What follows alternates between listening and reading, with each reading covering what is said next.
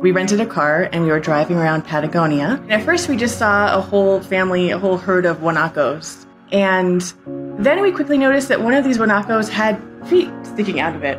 So we thought, okay, let's see where this goes.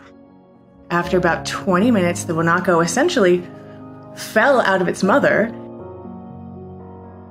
For me, this was like the most amazing thing I had ever seen. We wanted to wait until the guanaco was able to stand up on its own, because when it came out, it was just this cute, slimy little lump.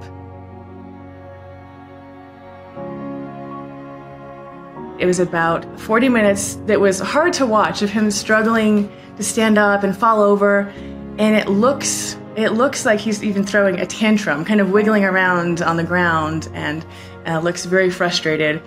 That might be me projecting, because we were so frustrated. We were, you're yelling at it like you're watching a movie, like, no, you use your left leg, you can do it, you can do it.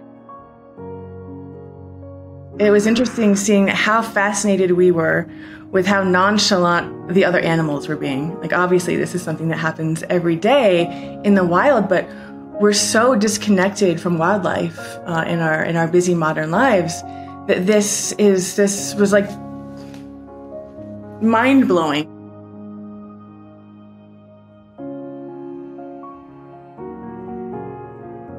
I think it's something you don't see. I think that birth and death are so hidden in our cultures, especially in the West and in Europe.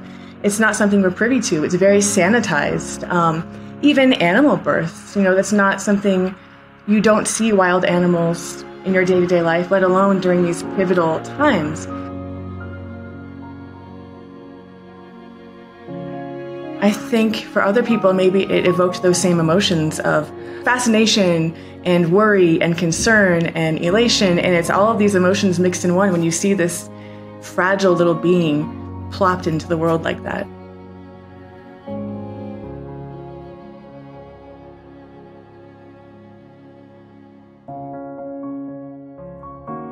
We stayed for 40 minutes, and finally the baby stood up and he stayed up and figured out within the next maybe 10 minutes how and where to nurse on his mother.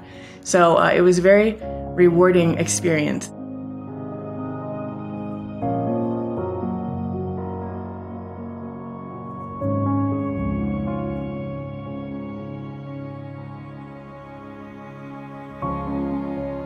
It's my experience that patience with wildlife always pays off.